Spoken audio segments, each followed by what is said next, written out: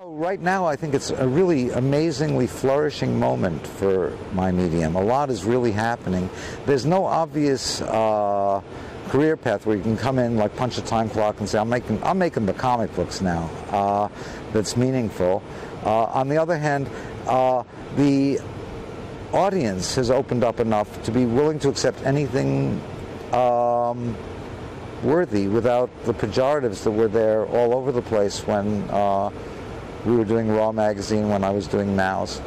And that means that things can find their way through into the culture, but there's no clear path to do it. It has to be more of a calling than a career. You know, Mouse was 300 pages not because it was padded, it's because it was compressed. If I drew more fluidly and wanted to get paid by the page or something, I suppose it could have been a 2,000-page graphic novel. But most of the ideas left in my brain can be expressed either in one panel, 5 pages, 15 pages, or 20 pages. But I don't really need the 300 unless I really want to pretend it's moving. And I really like the language that comics offers that lets one get things down to a form that allows one to somehow get the overview of what the thing is, both as a reader and the maker, and then let it expand inside one's brain. Like prior to Mouse, I think that the longest thing I'd ever done might have been 15 or 20 pages, even though I'd been making comics for decades. I always thought of comics as ephemeral, but nothing like showbiz.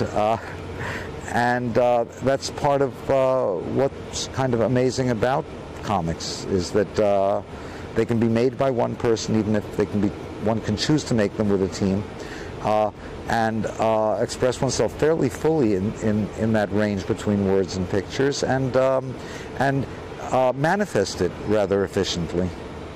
It seems to me that even more in our new digital video moment, negotiating pictures as meaning is at least as important as alphabet signs. And comics, because they mercifully don't move, allow you to study and figure it out. You know, I believe that certain comics, if you were just left with them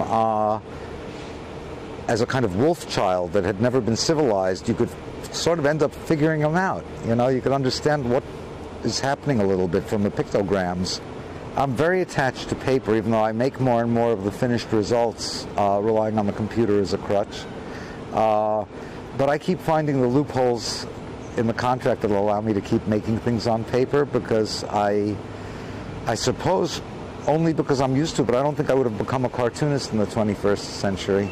I don't know that it would have had the lure that it did in the mid-20th, when they kind of captured brain and heart for me.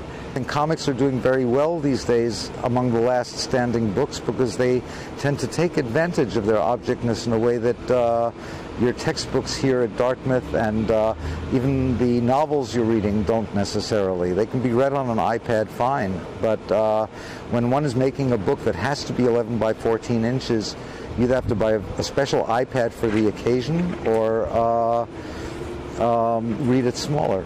You know, it's not going to translate well to electronic technology. The thrill of it has to do with its total ephemeral nature. It's gone while it's being made, just like us.